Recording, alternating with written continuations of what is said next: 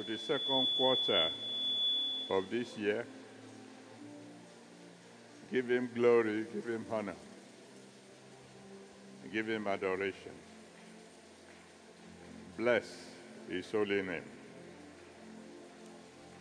Thank you, Father. In Jesus' mighty name we have prayed. I have a Father, Almighty Father. He is King of kings and Lord of lords. I have a Father, hallelujah. I have a Father, hallelujah. Almighty Father, He is King of kings and Lord of lords. I have a Father, hallelujah. I have a Father, hallelujah. Almighty Father, He is King of kings and Lord of lords. I have a Father.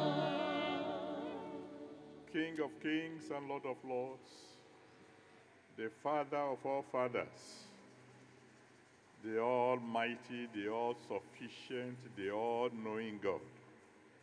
We give you all glory, we give you all honor, we give you all adoration. Father, accept our worship in Jesus' name. Thank you for bringing us into the second quarter of this year. Thank you for all you did in the first quarter. And my Father, my God, today as we gather before you, give us a very special divine encounter. This month of April in particular, as we are having a very special gathering for children, we pray that you will bless our families mightily. That we will bless our families so mightily that our children will never lack. In Jesus' mighty name we have prayed. Amen. Well, let someone shout hallelujah.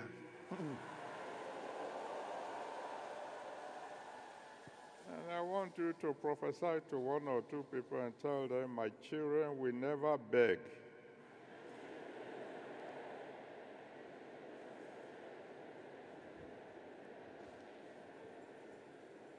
So shall it be in Jesus' name.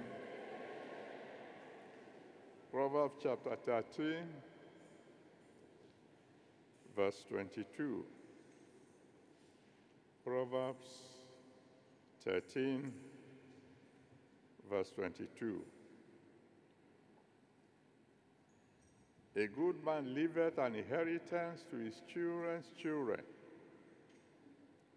and the wealth of the sinner is laid up for the just. A good man leaveth an inheritance to his children's children. That means the plan of God for a good man is to prosper so mightily that even his grandchildren will still be enjoying part of the prosperity of the grandpa. And that's why I'm praying for someone here today. During your own lifetime, poverty will be forgotten in your family.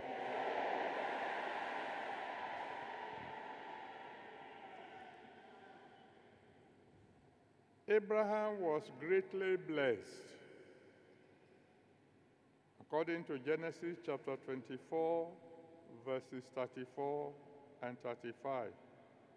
Genesis 24, 34 to 35. But Isaac was very greatly blessed. According to Genesis 26, from verse 12 to 14. Genesis 26, 12 to 14. Abraham was great, but Isaac was very great. And Jacob was exceedingly great. Genesis chapter 30, from verse 41 to 43. Genesis 30, 41 to 43. The blessing began with Abraham. Abraham was greatly blessed. The blessing increased by the time he got to Isaac. Isaac was very greatly blessed. He had stores of servants. He was storing servants like people store goods. And by the time we got to Jacob, the Bible said the man became exceedingly great. That's a very powerful word, exceeding, not just ordinary now. But to go down the lineage of Abraham, you find that blessing continued, greatness continued. By the time we got to Joseph, great-grandson, he was already the controller of the wealth of the whole nation. I pray for somebody here today. Greatness will begin with you. Your children will be greater than you. Your grandchildren will be greater than your children. And greatness will continue in your family. What happened? Abraham had a divine touch. You know, our topic this month is the divine touch. In Genesis chapter 12, from verse 1 to 3, Genesis 12, 1 to 3, God called Abraham out of a congregation of idol worshippers and chose him for himself and told him, not only will I bless you, not only will I make your name great, through you, the whole nation, the whole world will be blessed. And then God never does anything by accident. God knows the end from the beginning. He knew something special about Abraham. Genesis chapter 18, from verse 17 to 19. Genesis 18, 17 to 19. He said, I know him, that he will teach his children to do the will of God. I know him. God knows the end from the beginning. Can God say concerning you today that I know you? That you would train your children in the way of the Lord? He so trained his son Isaac, for example, that by the time we go to Genesis chapter 22 from verse 1 to 18, Genesis 22 from verse 1 to 18, that boy already knew that you don't come to God empty-handed. You know the story. They were going up to the mountain where God said Abraham was going to sacrifice Isaac. Isaac said to his father, I can see the wood. I can see the fire. Where is the lamb for the sacrifice? From your preparation, Papa, I can see we are going to have a meeting with God. I can see everything except the thing we're going to use for sacrifice. How many of us come to church with an offering in the hand of our child, telling the child, we are going to the presence of God. We don't go empty-handed. Isaac knew. His father taught him that you don't come to God empty-handed. Occasionally, it is the children that are well taught that we even remind the parents when they are failing in their duties. I remember very well the story of one of my pastors. They've just returned from a journey, a long journey. And as soon as they got home, the father went straight to the fridge, opened the fridge, brought out a bottle of Coke, and was about to begin to drink when the boy said, one of his children said to him, Daddy, we have not prayed yet. We have returned from a journey. We haven't thanked God yet. And you're about to drink Coke. The bottle dropped out of the hand of the father. Because that child had been trained. Are you training your children? Are you trained yourself? This boy had been so trained that he must honor his parents. Exodus chapter 20, verse 12. Exodus 20, verse 12. Honor your father and your mother, that your days might be long. Are you training your children to honor you? Are you honoring your own parents? Because there are many of us, Christians,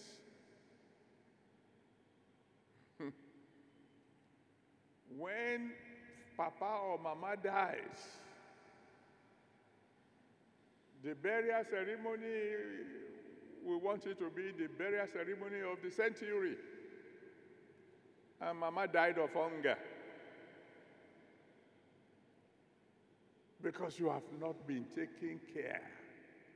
Honor your parents so that you may live long, so that in your old age there will be people also around to take care of you.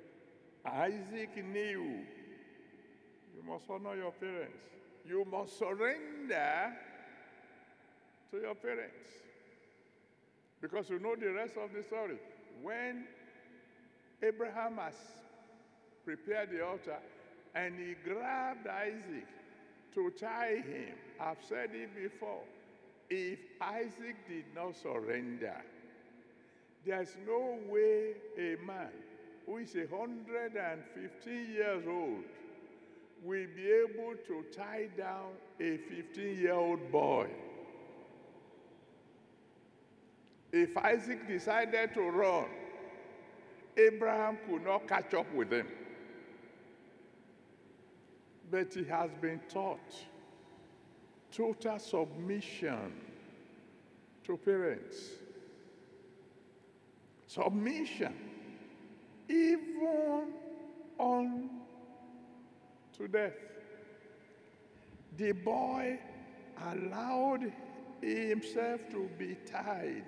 He surrendered completely. That boy had been taught that surrender to God must be total. The boy surrendered himself. And this lesson is so important because God is about to prosper somebody. If he prospers you, will you surrender to him? Some of us, even at the level where we are now, find it difficult to do the will of God. Some of us find it difficult even to pay our tithes. Let me assure you, if you can't pay the tithe of 100 naira, you are not going to be able to pay the tithe of 1,000,000. It will be difficult. Oh, God is able to bless abundantly. He's able to load us with blessings. But He knows you. He knows what you will do with abundance. He knows. It all starts from little beginnings. When God prospers you, He knows what you will do with the prosperity. And it begins from very little things. I've told you the story before of one of my children that I called my 1 naira boy. Every Sunday, coming to church, he will come with 1 naira. He will give me 1 naira and say, Daddy, this is for you. And then the boy will prophesy, small boy, one day I will buy you a jet. And I will say, amen. Pat him on the head. I said, my boy, amen. Years pass. I'm talking of almost 40 years ago. And I didn't see my boy again. You know how boys grew up and then they disappear. But then one day in London, we've just finished a Holy Ghost service. And somebody came to me and said, Daddy, I'm sure you don't remember me. He said, I'm your 1 naira boy. Ah, how are you? I couldn't recognize him now. He has grown. He said, I can't buy you a jet yet. But I have a gift for you. And where is the gift? He said, it's outside. What kind of gift is it that you can't bring in? Come and see. I got out there and I saw a Mercedes-Benz car. He said, that's all I can buy now. I say, in the name of the Almighty God, you will still buy me that jet. And I got some good news not too long ago that my 1 naira boy has won an oil well. When I heard the news, I said, Lord, thank you. Here comes my jet.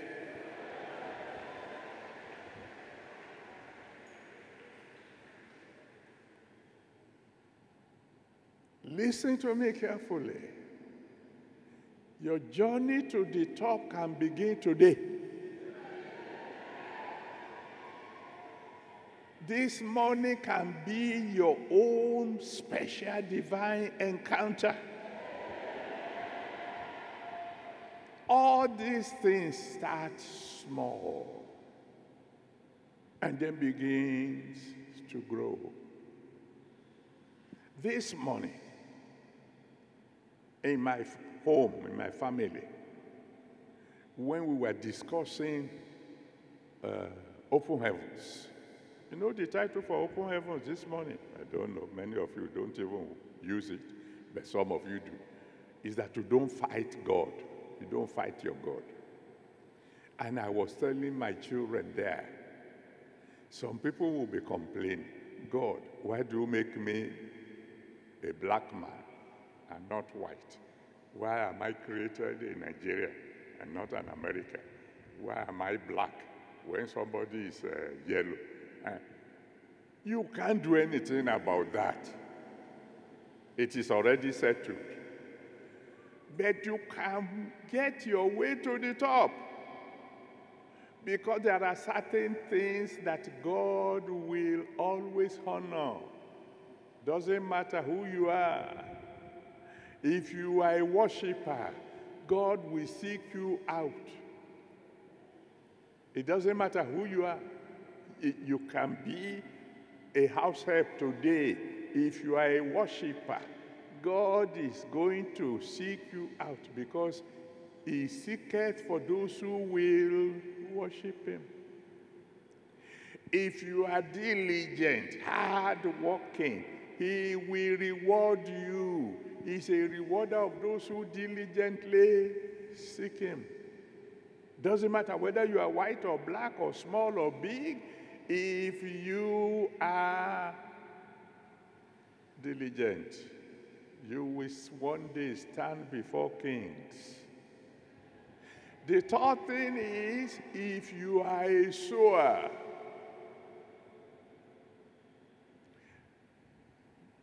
be not deceived. God is not mocked. Whatsoever a man sows, that shall he also reap. It doesn't matter whether you sow in Nigeria or you sow in America. It is what you sow that you will reap.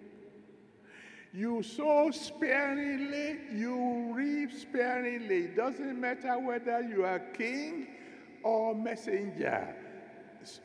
The law of harvest works for everybody. It worked for Abraham. He was willing to sow his only begotten son. He was willing to give all to God. He was willing to give a first fruit sacrifice. And God responded. He prospered him. He prospered his children more. He prospered the grandchildren much more. And the prosperity continued. I am believing God for somebody who is hearing me today. Greatness will start with you.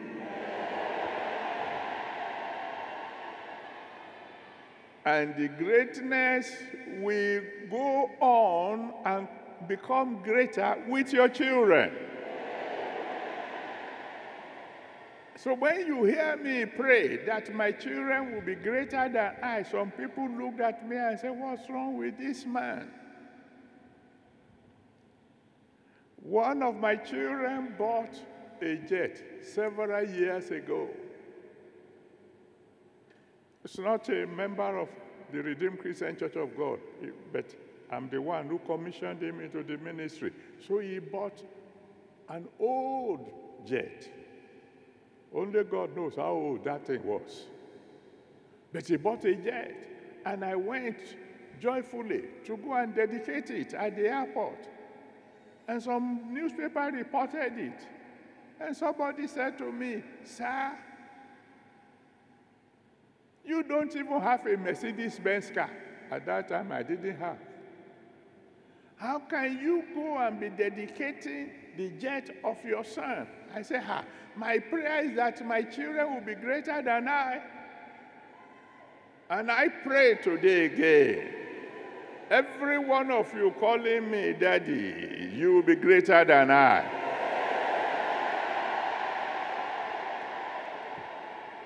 Because that is how your greatness can continue. If your greatness dies with you, that is not the kind of greatness people should desire. Greatness should multiply by the time it gets to children, and then to grandchildren, and to great-grandchildren. My prayer is that before I die, none of my children will be interested in Papa's legacy, heritage. That God will have prospered them so much that whatever I have will be nothing to them. A friend of mine, very old man, died some years ago. And he had a Mercedes-Benz 280, the one they called Obokun. And then when he was distributing, when they were reading his will, he willed that obokon to his firstborn. And the other children began to laugh. Why were they laughing? Because they were wondering, where will the man park this old car? The firstborn, he already had 5 Mercedes-Benz cars of his own. I pray for every one of you here today, in the name that's above every other name, you will be greater than I. But you must learn. You must learn to be hardworking. God is a rewarder of those who diligently seek him. Seest thou a man diligent in his business, he will stand before kings and not before me men. You must learn to worship him in spirit and in truth, for he will seek you out. David was a worshiper. He was a shepherd boy. He was the son of a concubine. That's why he was not home when the man of God came to appoint a king. But God has found a worshiper out there in the bush, and he sent for him and made him a king. You must learn to sow. It is what you sow that you will reap. The more you sow, the more you reap. And you must learn to surrender 100% to God. Because you surrender to him, he will lift you up. So, today, I've shared with you, I am behaving like Abraham now, teaching my children. It is now up to the children to learn and to apply. But as God lives, who has called me to be your father, if you will learn and apply these things, there's no way, just no way you can die poor. Because God is no respecter of persons, but is a respecter of principles. So, for your own divine encounter this morning, you have to make up your mind. First, total surrender to the Almighty God. He's made me what I am, but I will apply the principles of worshiping him, of working hard, and of sowing bountifully. And there are some of us, we haven't even surrendered our life to Jesus Christ. So if we begin to talk about surrendering our resources, we are joking.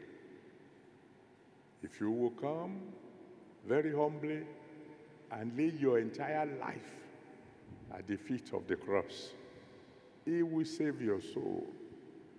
And anybody who comes to Jesus Christ will be saved, whether you are black or white or yellow, tall or fat. Anyone who will come unto me, I will no wise cast out. That's what Jesus Christ said. So if you want to come to Jesus Christ now, you want to surrender your life to him, I'm going to count from 1 to 5. Come forward, come and surrender your life to Jesus, and you have a brand new beginning. I'm counting now. 1.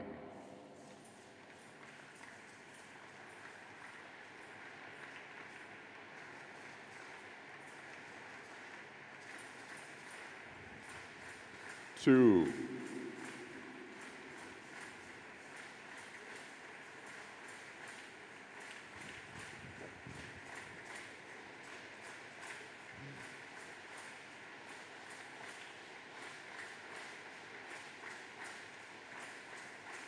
3.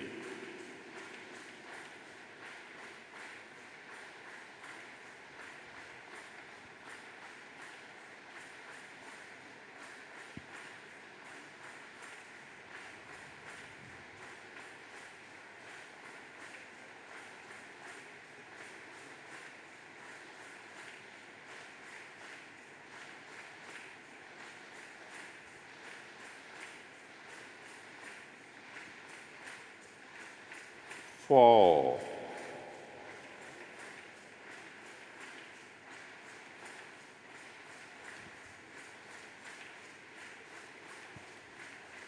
Okay, those of you who are still coming, keep coming. Those of you who are already in front, cry to God. Tell him, I'm not joking. I want you to save my soul. I'm surrendering my life to you. Please, Lord, take over my life. Take over completely. And I will serve you 100% for the rest of my life. Cry unto him. And the rest of us, let's stretch our hands towards our new brothers and sisters and intercede for them, that the one who had saved our souls will save their own souls also. Let's pray for them. For just 2 minutes, intercede for them. Remember the law of harvest. Even when you are sowing goodness unto the others by praying for them, the Almighty God will give you a harvest of answered prayers yourself. Intercede for them, that the Almighty God who saved your soul will save their own souls also. Thank you, Father. In Jesus' mighty name we have prayed. Amen. My Father, my God, I want to bless your name for your word. And I want to thank you especially for these people who have come forward to surrender their life to you. Father, please receive them.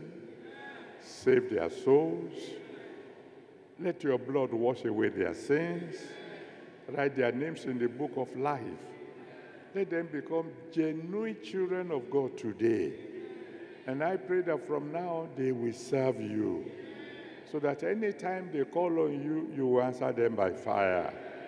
In Jesus' mighty name we have prayed. Amen.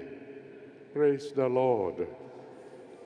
Now I want to rejoice with those of you who have come forward. I want to promise you, God helping me, from now on I'll be praying for you. So I need your names, your address, and your prayer requests.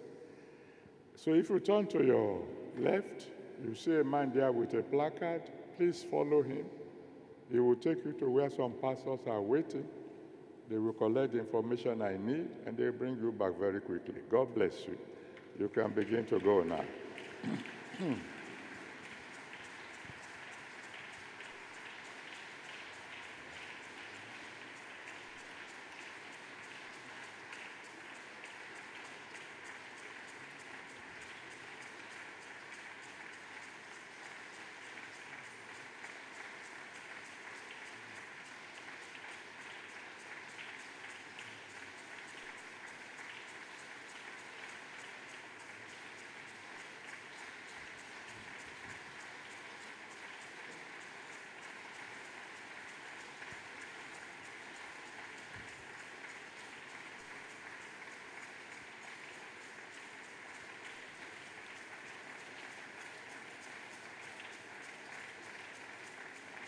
Do you know that God respects those who clap for him? That's why he said, clap your hands, O ye people. And then shout unto God with the voice of triumph.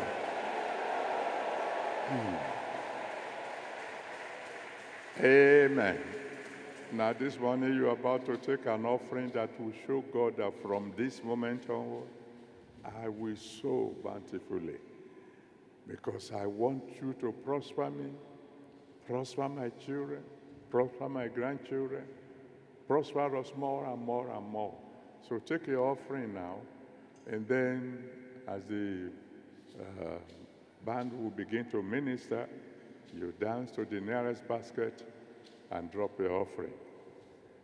Let's stand on our feet with our offering and lift up to the Almighty God and say, Father, loud and clear, Father, I promise you, from now on, I will sow bountifully. Let greatness begin with me and continue with my children and grandchildren. Go ahead, talk to the Almighty God for a moment. I promise you, Lord, from now on I will sow bountifully. Let greatness begin with me and continually multiply towards my children, my grandchildren, my great-grandchildren. And I will sow bountifully from now on. In Jesus' mighty name we have prayed. Amen.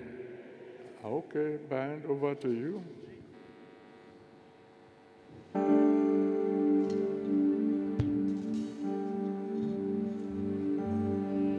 You are the mighty God, that great I am. Hallelujah, hallelujah. You are the mighty God, the great I am. Hallelujah, hallelujah. You are the mighty God, the great I am.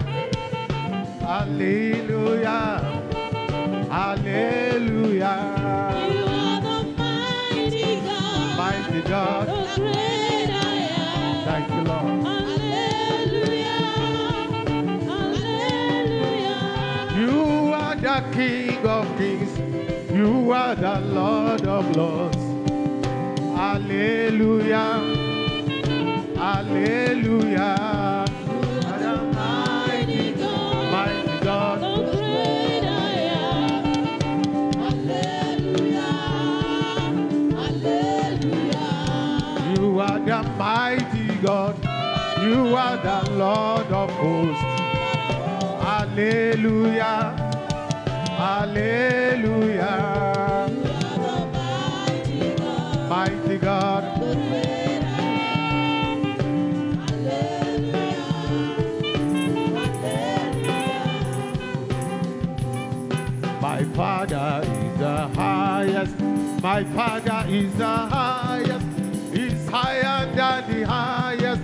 My Father is the highest. My Father is the highest. My Father is the highest. He's higher than the highest. My Father is the highest. My Father is the greatest. My Father is the greatest. He's greater than the greatest. My Father is the greatest. My Father He's the greatest. He's the greatest. He's greater than the greatest. My Father is the greatest. He's the greatest. My Father He's the greatest. He's greater than the greatest. My Father is the greatest. My Father is the richest. My Father is the richest. He's richer than the richest. My Father is the richest. My Father is the richest. My Father is the richest. He's richer than the richest. My Father is the Richest. Now, before I pray, there are some people who wrote asking for special prayers, and they were asked to come to the divine encounter that we will pray for them there. If you are one of such people, you can come to the altar now so we can pray together. And the rest of us, where we are, you can talk to the Almighty God and ask Him for something special you want Him to do for you this month. Your prosperity can begin even from today. The Almighty God can give you a divine encounter before you get home. He is the greatest. He is the highest. He is the richest. And so those of you who are coming forward, hurry up. And the rest of us, we talk to God. Let's pray for 2 minutes. Those of you coming forward, tell Him what you want Him to do for you, so I can join my faith with yours, and you can grant your request. And those of us on our seats. Let's talk to the Almighty God too. Tell him what you want. Something special that you want God to do for you this month. That you want a special touch from him that would transform your entire life. Thank you, Father.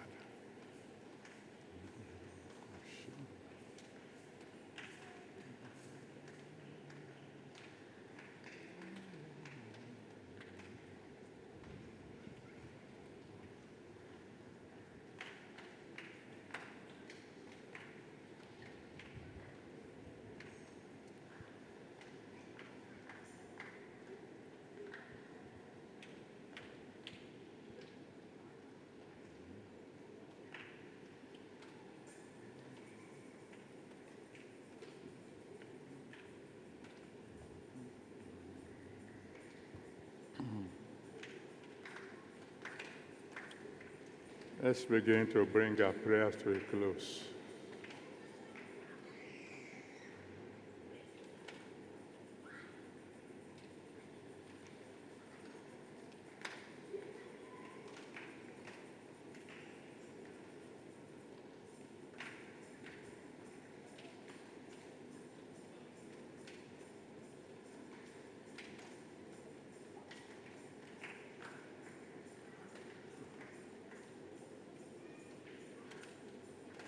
In Jesus' mighty name, we have prayed.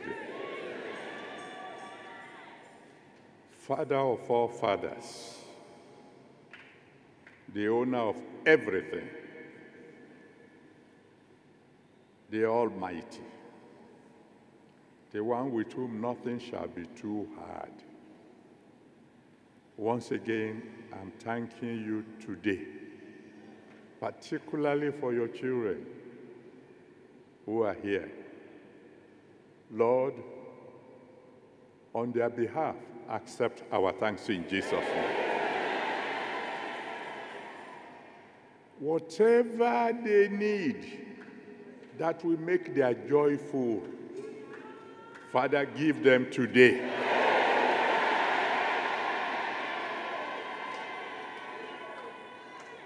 Whatever miracle they want,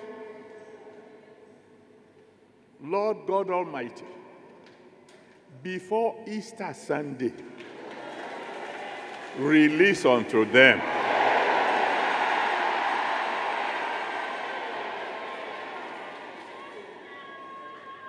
a miracle so big that when people are saying Jesus is alive, they will be able to say, yes, I know.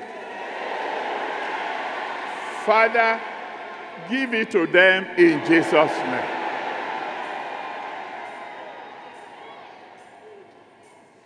Every one of us, Lord, give us a divine touch today. Let our greatness begin. Let our greatness multiply. Let our greatness continue. In all of our families, my Father and my God, let poverty be forgotten. And give us the grace to serve you diligently, to worship you diligently, to sow bountifully. In Jesus' mighty name we have prayed. Amen. Well, let somebody shout hallelujah. God bless you. Don't forget, this Friday is special for children. Don't leave your children at home. We're going to pray for them. We are going to anoint them. And the Almighty God will make them greater than us in Jesus' name.